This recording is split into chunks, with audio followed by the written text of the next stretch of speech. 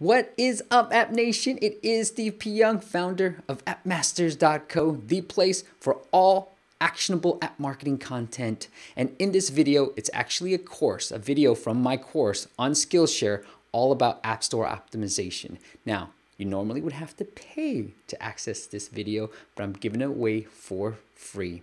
And in this video, I'm gonna cover all the fundamental elements, the factors that go into how well your app ranks for a certain keyword. And make sure you pay attention because I'm gonna actually cover a few components of ASO that most app developers overlook. So definitely pay attention and enjoy the video.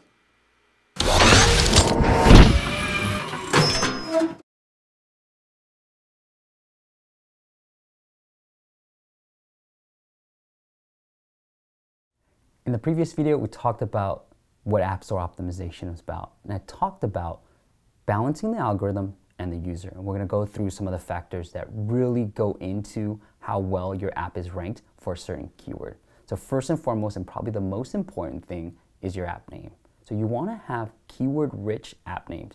You don't wanna make it too long, and we're gonna go into some of those details and later on in the video, but you wanna really make sure your app name is optimized for search. Another thing you want to think about is your app description. So you really want nice keywords in your app description. I'm going to go into it a little bit detail later on in the project, but for now, just know that your app description plays a role in how well your app is ranked for that particular keyword. A few other things I'll really highlight real quickly is reviews.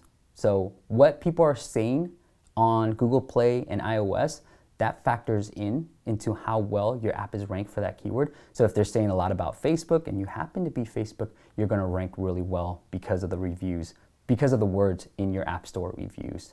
And also keywords. So Apple has a keyword field that you can put into iTunes Connect. And so the end user doesn't see it, but if you remember the SEO days of websites, we used to have this meta keyword field. It's the same thing on iOS. So you have a 100 character limit. We'll go into the details later on, but just know that it exists on iOS, but not Google Play. Also now we're talking about the user side of things. So that was the algorithm part of things for App Store optimization. Now we want to talk about users. Retention is now being a key factor in how well your app is ranked. So really think about the end user. You want to build an app that a user will go back to time and again. Also conversion. So what I mean by conversion is Apple just started releasing analytics on how many page views. So how many times your app is actually being viewed by a user, and then how many times the user ends up downloading the app. So that plays into it. And so things that go into your conversion are gonna be your app name, your screenshots, your app icon. These are things that are gonna get people, once they see your app, are you really enticing them to download your app? So that's what I mean by conversion. And lastly, there's special factors. These are just things that they're not going to share with us.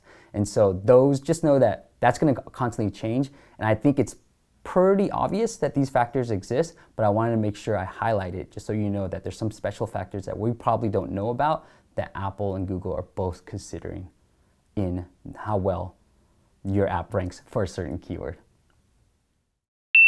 And you want to pay attention to as well, because I reveal some ones